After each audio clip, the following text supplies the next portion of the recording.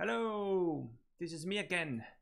Reidrac is coding, which is not well. It's coding, but not right now at the moment.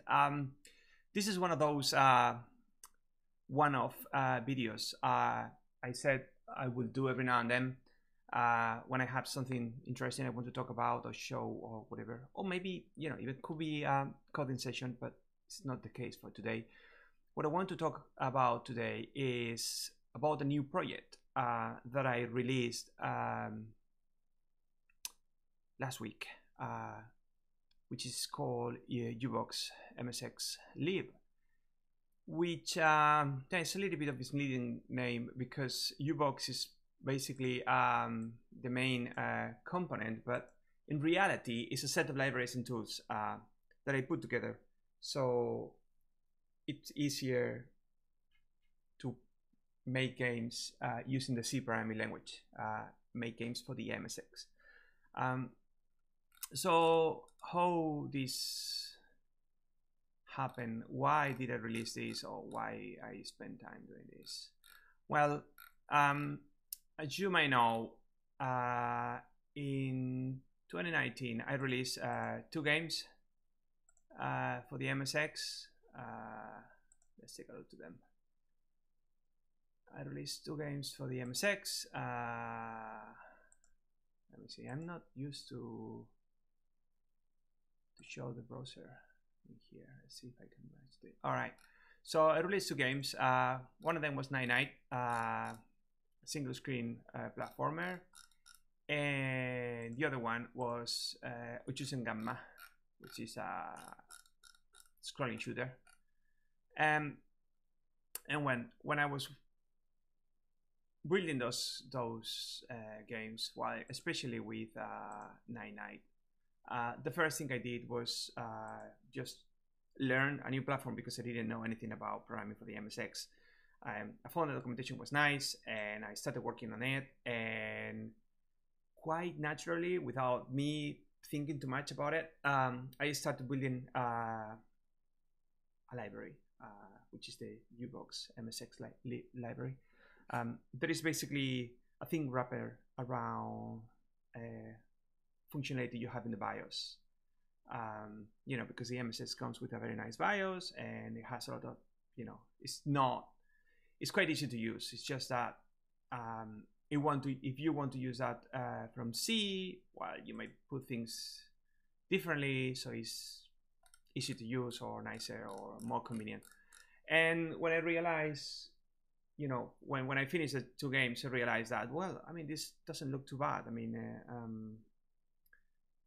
I think it's nice. I mean, it was nice for me. I would make more games with this library, and because I know people that they would like to make a game for the MSX because it was the system they had when they were children, and maybe they don't have the time or the skills to use assembler. So maybe C is a little bit more accessible, but in order to get the C compiler and the tools and everything together, so you can actually spend time making the game, there is a learning curve. So I thought, well, I mean, if you know enough, you probably don't want to use C. You might want to use assembler, or maybe you don't have time to use assembler and you want to use C, but you don't have the time to actually deal with the libraries and set up everything. I thought it would be interesting to release that. And that was Christmas 2019. And now, yeah, I released this in Christmas 2020. So what happened? Well, it happened that releasing something like this the proper way, it takes a lot of time because, I mean, let's take a look to documentation. So it's not just making a package and putting things together, So you need to write this. You need to write documentation. So you have, I mean, so the point is that it's easy to use, right? So I just wanted to do it properly, and so I had to write documentation. And when I wrote the documentation, then I got distracted and I released 2 games for the CPC, and then I went back to this and I finally finished that. I made a example game that was one of the blockers because I wanted to release the library with something you can look at and play with, and you know, it's not just using the library, it's also because making a game for an 8-bit system in C is not just making a game in C. Some things you have to do them differently because the resources you have. So I wanted to show an example, and yeah, at the end I managed to do it. So what is this video about? This video is going to be about, I'm going to explain a little bit, you know, provide a very high level overview of what is this, and this is the project. This is the project URL, usebox.net jam/usebox-msx/lib. There is a GitHub repo where is all you can find all the open source code, and you click on releases. If you don't want to use Git, you can download a zip or a tarball, and you can uncompress that, and you're ready to go. And I think the most important bit is probably the documentation.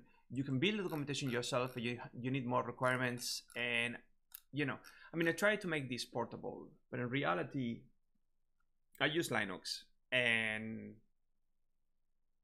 yes, I mean, I would like to help people to get this working on Windows or in Mac OS, but I don't have those systems to try it. And to be honest, this is going to be a best effort kind of support. So if you have problems, just let me know. You can open a book report here in GitHub. You have an account, and you know, I will give you some help eventually.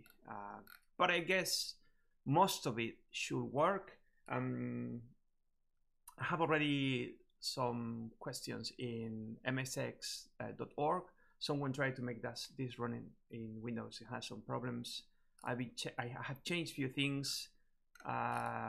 I wrote some Python tools to kind of remove a bit this dependency of having a POSIX environment. So basically, you don't have to install a lot of tools that I have available in Linux, or people in Mac are likely to have available, but they are not available in a base install of Windows. So trying to make things easier, but still, you know, there might be some rough edges on those platforms because it's not what I'm using and it's not what I'm testing.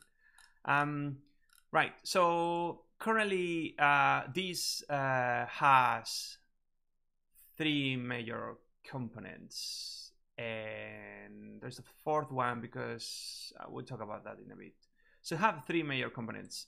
First one is the core library, which is ubox. That is basically what I said. It's a thing wrapped around the BIOS. I think I might be using hardware directly in some bits, but it's mostly the BIOS, which means that, you know, you're going to have some limitations, but on the other hand, it's going to be very compatible, and the code of some of these functions is extremely simple. And okay, let's take a look at some of them. For example, for example, enable a screen. Look at that, it's just a jump. So I just it's getting you an interface to use to use this from C in a very easy way, but it's the BIOS doing the work. So yeah, one of the components is this library. Also, I wanted to have some. Okay, so I didn't mean to support everything. So this is mostly for MSX1. It is ideally targeting 32K ROM games, although I might easily add support for 48K. But you know, let's start simple. If you want to do more, I mean, if you really need 48K or, you know, use the hardware directly, then you probably don't need this library, because you know what you're doing, right? So and I wanted to have some limits on what I want to support, so make it smaller and more focused. And so basically, for example, looking at screen, I'm focusing on a screen 2, and I'm focusing on MSX 1. So yeah, I mean, and that's what it is, and it's fine. It may not be the library you want or what you need. If you want to use hardware directly, or you want to write something for MSX2, or using a different graphical, different screen mode, that's fine. Just don't use it. There are other projects, and you're probably not going to get the best of this one because it's not basically what you need. Then, well, ubox has different groups, have support for tile functions, sprite functions, screen and communication with the VDP, with the video display processor, I think it is what it's called. Then functionality for handle interrupts and the clock, so you can measure time, and some control functions with some abstractions. For example, I have ubox read control that will give you as return a byte that you can use these different values in a mask. And basically, if you call it with cursor, it will give you the same results, but you're controlling the game with the cursor. And the same for joystick on port 1, joystick port 2. So it's a nice abstraction. So basically, you always call ubox real control, and then in control you have the value of the control that the user wants to use, and that's it. Which I think is nice. It has also a way you can read the keyboard in case you want to do more things. Pretty basic. In interrupts, it's more or less the same. You can. So basically, this what it does is the library provides an interrupt handler. And that interrupt handler is going to measure time for you. So there is a parameter here called wait ticks. That is basically a divider that allows you to. So basically, your game is going to do things, and you're going to update the game status and the screen some frequency. So if you are doing things, you might not have time to do 50 frames in PAL and 60 frames in NTSC. So with this divider, you can say, for example, a common value, which is 3, and just do the updates at 16 frames or 20 frames, depending on the system. So when you init the interrupt handler with wait ticks, you basically provide that divider. And then later on, when you call ubox wait, it's controlling the time. So it's measuring the time for you. For example, we have an example here. It's telling you, okay, can we do 50 frames per second or 30 frames in NTSC? So you provide the divider, which is 2. Then this is your game loop. You do the controls, do the entities, draw the entities, and then this ubox wait, what it's going to do is going to ensure that your game is fixed at 25 frames per second in PAL and 30 frames per second in NTSC. So your game is going to be constant. If this block here takes more than that time, there will be a slowdown. But if it's faster, your game is not going to move at a different speed. So it's not going to move faster and then slower if you are busy doing other things. So this is important to actually make sure that your game works smooth. And also you can set your own interrupt handler on top of that in here, so you can do other things, and it's going to save the registers for you, so you need to worry about anything. You can just do this, and it will be called every time there is a vsync. Then the screen and BDP, that's clear enough for the sprites. So this is the core library, and with this alone, you can already make a game. Then there's another component that is the sprite and pattern manager, SPMan, that Well, it's very simple and it's very inefficient because it's completely written in C. But it has the benefits that it's only around 500 lines, which is quite small, I think. And then if you want to customize that and change that, you can change it easier than is this chunk of assembler. Now, what is this doing is, again, it's very focused on the type of game I want to make with this type of library. It supports 16x16 sprites. It allows you to manage sprite patterns, and basically, well, it allows you to allocate patterns in the BTP and dynamically in a way that is easy to handle. It's probably over engineered, but when I finished it, I thought, oh, this is so nice to use, so easy to use. And basically, I could be programming this in a, for a modern platform PC, and it would look pretty much the same. Anyway, so, and on top of that, it has something that is quite important in MSX, which is having a routine that does flicker for you. Because as you know, if you display more than 4 sprites in the same line, after those 4 sprites, the 5th one and so forth, they are not going to be displayed. So SPMan, what it does is allows you to flicker. So you still showing only 4 sprites, but showing different sprites, you still show something although it's flickering. And as part of that, it supports sprites that are fixed and never flicker. For example, you don't want the player sprite to flicker. So that's nice functionality that it has to have. And well, it explains here how to use it, and it's quite easy to use, and it works. And the third component that you probably want to use if you want to make a game is some way of playing sound effects and music. So for this, I'm using the amazing Arcos 2. Arcos 2 is a project by Julien Nebo. Sorry, he's French. I'm not going to pronounce his name properly, but his tracker and player are the best you can have, I think. I mean, in my opinion. I could be wrong, of course, but this is the one I like. The only thing is that, well, I'm using Arcos has a tracker, which is the software you use to write the music.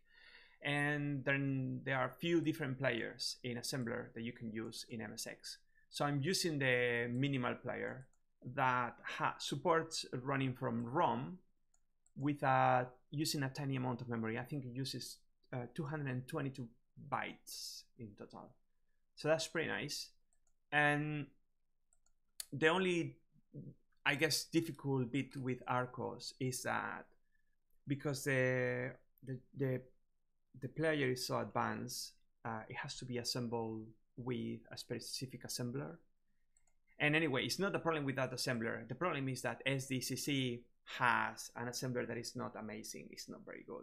And the main reason probably is because it generates an intermediate object that is relocatable, so it can be linked. So basically, SDC is part of a C compiler, which is different than the stuff you can get when you are just doing assembler. Let's leave it at that. So basically, the problem with that is that, it's a little bit cumbersome. It's a little bit difficult to integrate with SDC. And I have done that for you, so you don't need to worry about, it has some instructions. We might need a tool called disarc to actually compile, but at the end, mplayer is an interface, and what you get at the end is it generates the specific configuration for your song and your effects, and at the end you build a player that is exactly what your game needs, which means that it's going to use the exact amount of CPU and memory you need to use, not more. So functionality that you don't use in the player is not going to be included in your game, which I think is great. And basically, yeah, this is a common interface, very easy to use, and that's it. And finally, we have some extra libraries that is not a component, but you know, I thought, for example, this is something I released recently, like 2 days ago, which is adding a library to support AP live compression. And I have included AP Ultra, which is an optimal compressor. Amazing stuff. This is a very good piece of software by Emmanuel Marty and the French guy. It's really good. I mean, I recommend this compressor if you don't know about it. And see, I mean, the example games is listing some of my games. reidrac and Kitsune Scores. Those are the 2 games I released for the CPC last year. So I think it's really good. I have used over the years different compressors and decompressors, and I think this hits the sweet spot between speed, decompressing. The quality of the compression is very good. It compresses a lot, and yeah, it's easy to use. You have it here. You don't need to do anything really. Just include the header, include the library, and there's a function here that you can use straight away. So this is the basic stuff. There is also, I have included with the project game, which is I have the structure here. The game is called Green. Nothing nothing too exciting, but still I try to show something like you know, it could be just a silly demo, but I wanted to show something like it's almost a finished game, although it has only one screen, but it's already using some advanced stuff. Well, advanced, I don't know, it's kind of the stuff I use in all my games, but looking at here, it's using a map that is designed with a tiled, and it is using everything really, all the components. So let's take a look to, for example, yeah, the data is using. So basically is generating the tiles from a PNG, sprites from PNG files as well, all on the fly with using tools included with the package. And see, it's also processing the JSON map from tiled, compressing with APLib. I don't know, this, I mean, it could be, let's take a look at the game. It could be, oh, and also, okay, so I built the libraries, the tools already, but not the libraries. So I mean, you could be having your AP Ultra and the tools you need to compile and build the game already in your system, and you don't need to build them. But if you get this from scratch and you run make, it should build everything if you have the requirements, and you're done. But look at this. I mean, just do make game, and it's done. It doesn't take long, is it? Does it? It has some. I mean, it's using all the usual tools I use to make games for the MSX. So it's telling you the amount of ROM we're using. It's using 11K, which may sound a lot. For example, I'm not compressing the tile set because why bother in such small example? And RAM in total is using it's using a little bit because I'm using a buffer for the map and stuff. But I mean, the engine is pretty much done. I guess up to 32K of ROM. That's quite a lot, and it's using 1.2K of RAM. So this could be working just fine in at 8 kilobytes of RAM MSX anyway. So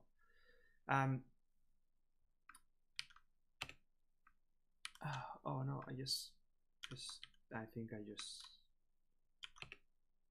move everything around. See if I can put it back more or less. Okay, more or less. A little bit more. Yeah, that's fine. Right. So let's start again. So MSX and then game ROM. I mean, the game is not. I mean, it's a little bit more of, you know, of a basic. You know, it has all the components. It has a menu.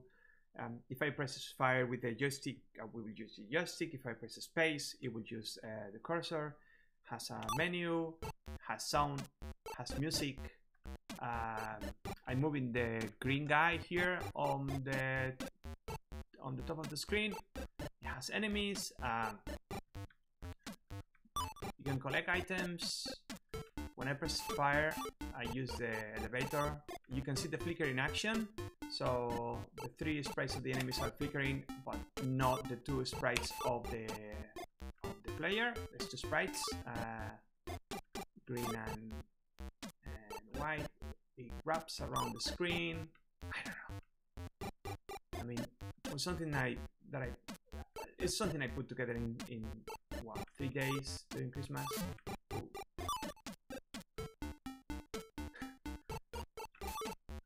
That's enough. Yeah, some people were saying on Twitter, well, it looks fun.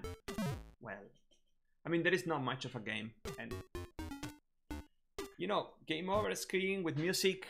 I mean, it has all the components, right? It's a full game, and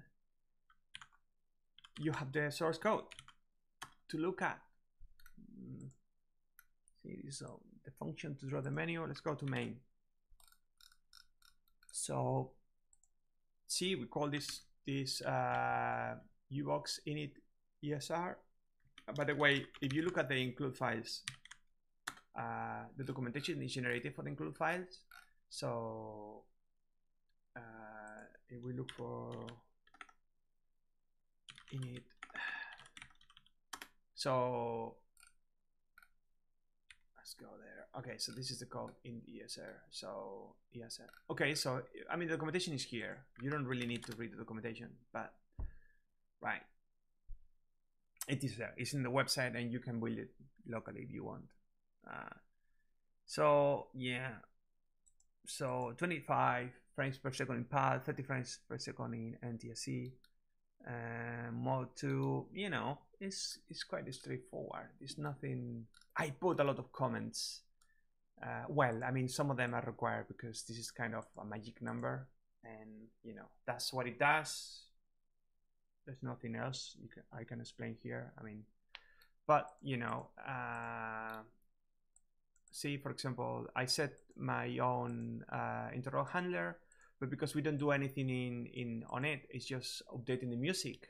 I just call the same.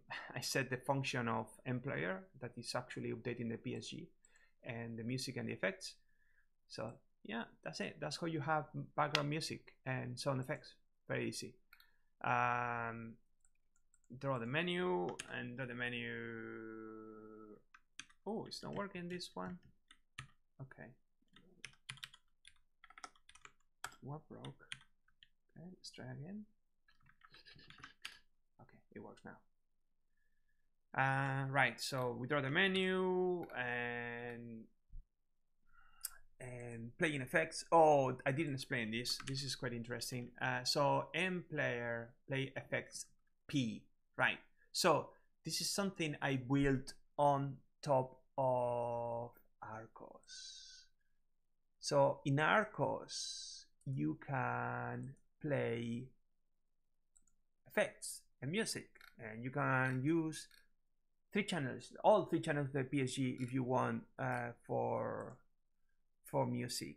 But what I suggest that you should be doing, or you could be doing, is have 2 channels for music. That's what the game is doing, and 1 channel for effects. But then if you have 1 channel for effects, you probably want to have some sort of management of those effects. And what is this providing is a priority-based sound effects in 1 channel.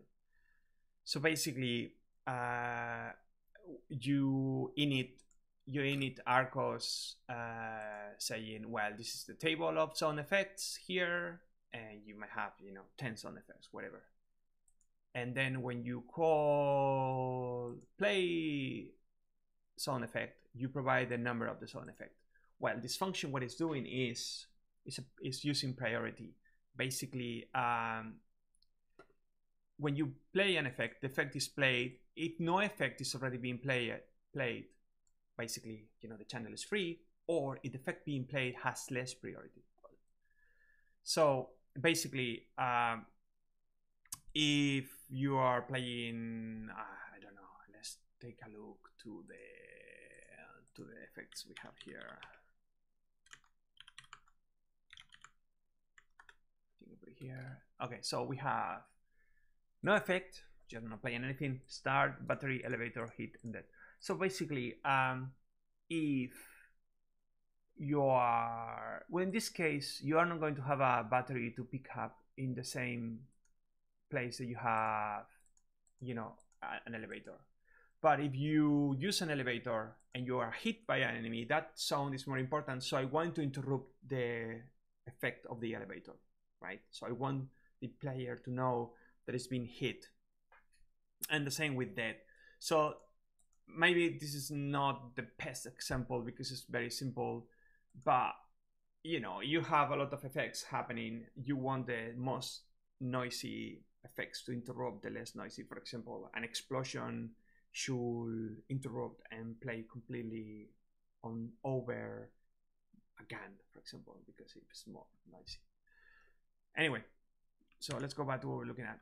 So yeah, it has effects with priority, which I think is basic, but you probably want to have that in your game. And here in the source code of the game itself, you have everything really. So init variables, set of the map data is compressed, but we have to uncompress the map data because we use tiles for the batteries, for the pickups. So you need to change the map basically, and for that we need a copy, and the map is, oh sorry, I left the browser open and you're not seeing anything. All right, so and the map is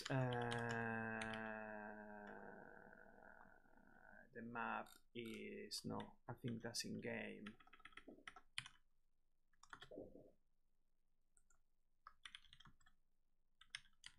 If I can do it. All right. So the map is 32 per 21, so it's 700 something, which is quite a big buffer. But it's okay. I mean, we're using 1.2K. We have more than enough. Anyway, it's compressed. Then we need the map entities, and the map entities is reading from the format of my map importer that is included as well with documentation and everything. So you can use that if you want. And basically, it's using SPMan to allocate the patterns. And I'm tracking an array of entities. And the entity 0 is always going to be the player, so we can find him to check impacts and stuff. And it's pretty simple, really. The main update loop is basically going through the array. I used a way more complicated approach in the past, using a linked list that has the nice property of being very the time is constant when you are adding elements to the list. But in this case, I mean, max entities is 11. And we can see moving 7 enemies on the demo. And I guess we can have more and it should be fine. Let's try that. Let's try that. So this is not what we want to watch. Let's open. Let's open.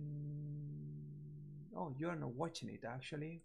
Give me a sec and I will show you the map.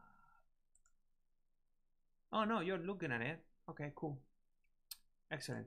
So let's make more entities to see how many stuff we can handle. So duplicate. Oh yeah. Okay, so we have 11. 1, 2, 3, 4, 5, 6, 7, 8, 9, 10, 11, 12. Not too much.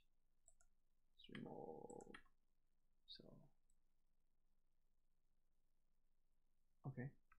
Is that? No, we need to remove one more. All right, let's try that. So let's hide this and rebuild and take a look.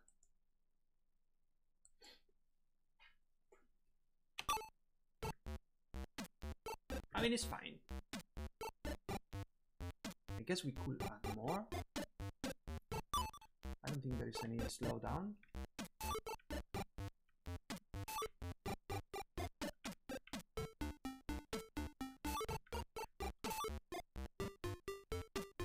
Looks good to me.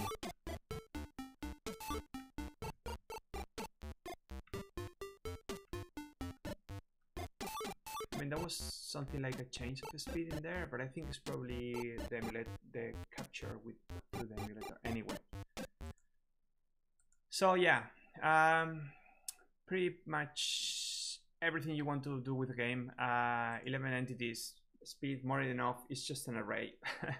I guess you were filing things and creating elements dynamically, and you need to find a gap. It might be a little bit slower, but I think it's probably okay. So I'm not sure what I was bothering with the list, to be honest. But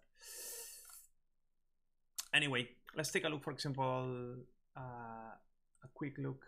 How long we talking already? Okay, we still have time. Let's take a look to the player, for example. So the player is this piece of code, and basically the way the sprite manager works is that when you call here spman update, it updates all the sprites on the screen, and it flushes anything. Well, oh man, I need to explain this. It's a lot of things to explain, but basically it works similar to what you will do in a modern platform. For example, let's look at the enemy. So every frame that you update, what you do is you allocate a sprite, and that is going to tell spman that there is a sprite he has to draw update on the screen when you call spman update, and after that it's going to flush that. So at the next update we need to allocate the sprite again, which is a very quick operation, and the allocate sprite is the equivalent of uploading things to the BDP. The only difference is that in order to manage the flicker, we need to kind of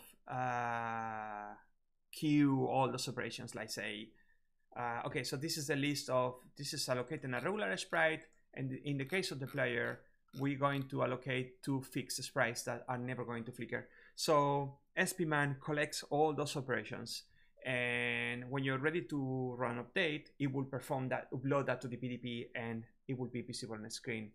While you are performing this allocation, all of the stuff, the things that you have on the screen don't change. So the player is still watching the previous frame, but because we are updating every 25 frames or 30 frames, you have quite a lot of time to actually update the game state and update those sprites.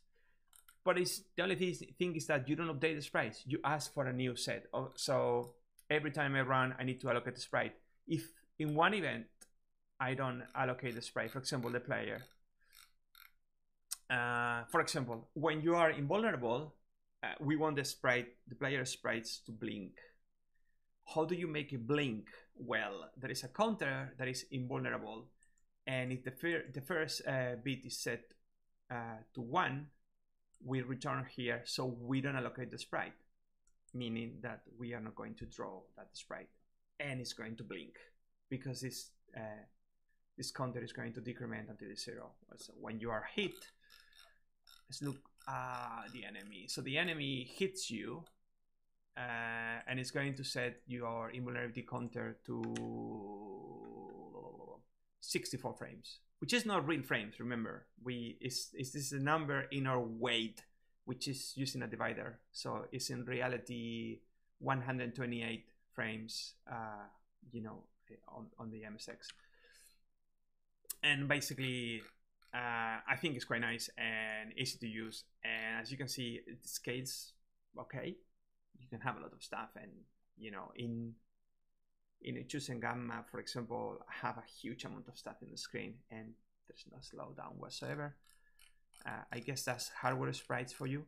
And yeah, you have all the functionality here with collisions and everything. So maybe depending on your project, you may not want to do things the way I did it here. But in general, I think it's not a bad example of a game for an 8-bit system. And I think this is pretty much everything I wanted to talk about. Of course, it's open source. Well, of course, not of course, but in this case, it's open source. And the license is MAT, which is basically very permissive. The only thing you need to do is what is explained here. Is preserve copyright and license notices.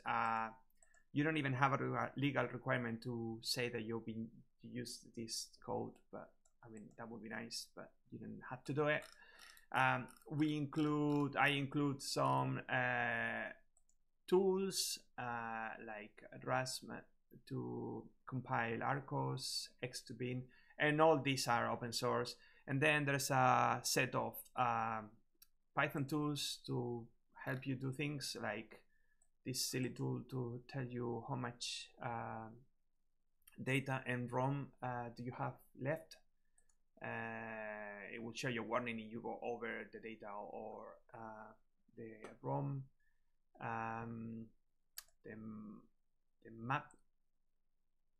The map processor, the importer or whatever. I think this is the first time I released this tool because the tools to process the PNG to have sprites and tiles, I have released that. It's a different library in the past, but you have them there here, which is, I mean, it's just to make things easier. In reality, what you can do with this is you can download this, you can get to the game, and you can even, you know, duplicate the directory and start working with this as a template, as a starting point, maybe. I'm going to do that, I can tell you, because if I make another game for the MSX one, this is pretty much the tools and the libraries I was using. It's just that it's now cleaner and kind of processed for other people to consume. And yeah, that's it. I hope you enjoyed this video of me introducing the library. I mean, you might find the library useful, you might want to use it, you might not. Maybe just reading it, you might learn stuff. The same way I have learned things by reading, you know, source or open source of other tools that other people have released. You want to start writing games in C for the MSX, maybe this is the library you're looking for. There are other projects, bigger projects. Fusion C, for example, is one of them, although it's a bigger scope than this one, which is maybe that's what you need. And there's another one, I just forgot the name, but yeah, there's a lot of open source, there are a lot of tools, which is great. Means, you know, you can have fun, make games, and more games for the MSX, which is something everybody likes, right? Okay, so that's me for today. I think I'm going to wrap up now. It's been 45 minutes, and yeah, might see you next time. I think I'm going to continue doing it like this, although the experiment of doing the coding itself is finished, and it's very unlikely I'm going to do more like those. You know, one-off like this, which is more show and tell, or in this case, introducing a library, which is not me coding, really. I think it may happen again. Okay, bye.